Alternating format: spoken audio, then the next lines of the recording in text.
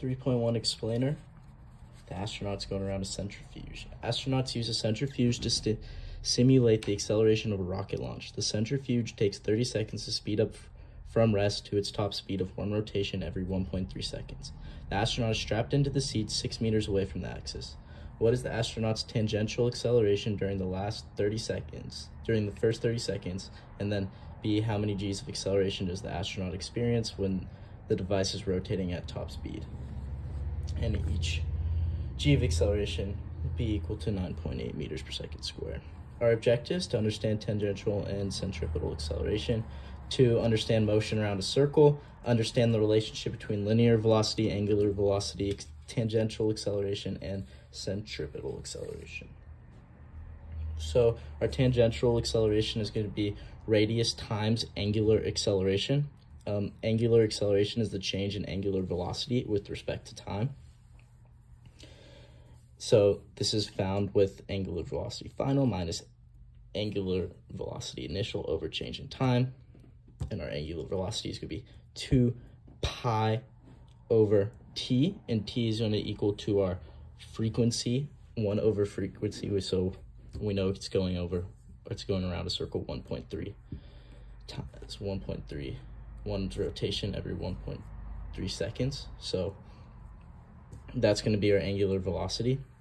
So with our knowns, we know our radius is 6 because he's 6 meters away from the axis. He's going around the circle 6 meters away from the axis, so that could be our radius. Our change in time is 30 seconds, and our time is 1.3 seconds for every rotation.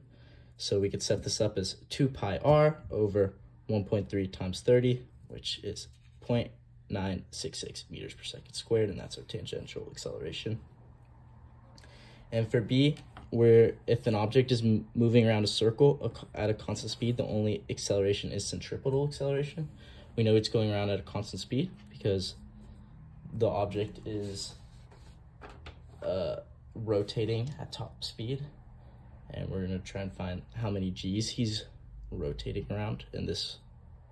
So we're going to find the centripetal acceleration, and we know that's linear velocity squared over r, and we know our r was 6 meters, and we know linear velocity is equal to angular velocity times r. We know that was 2 pi over 1.3, so we could set that up, and our equation for angular acceleration is velocity squared over r, so wr squared over r.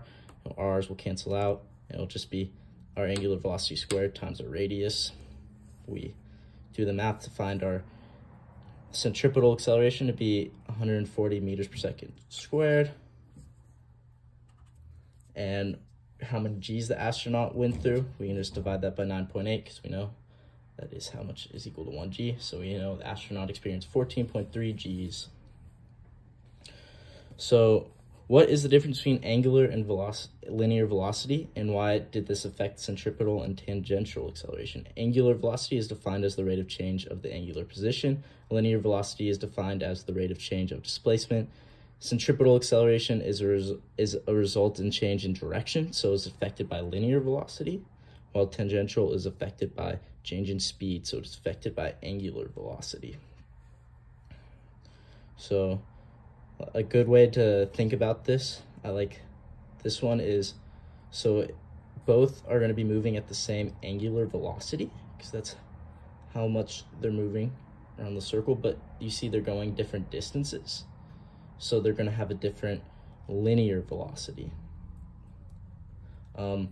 Angular velocity is in radians, and that's why we found the difference between angular acceleration and centripetal acceleration is measured in meters per second squared, while angular is in radians. That's why we found the centripetal. Angular acceleration also acts out away from the circle, while we know our centripetal acceleration acts towards the center and not away. So this is an example of the angular velocity.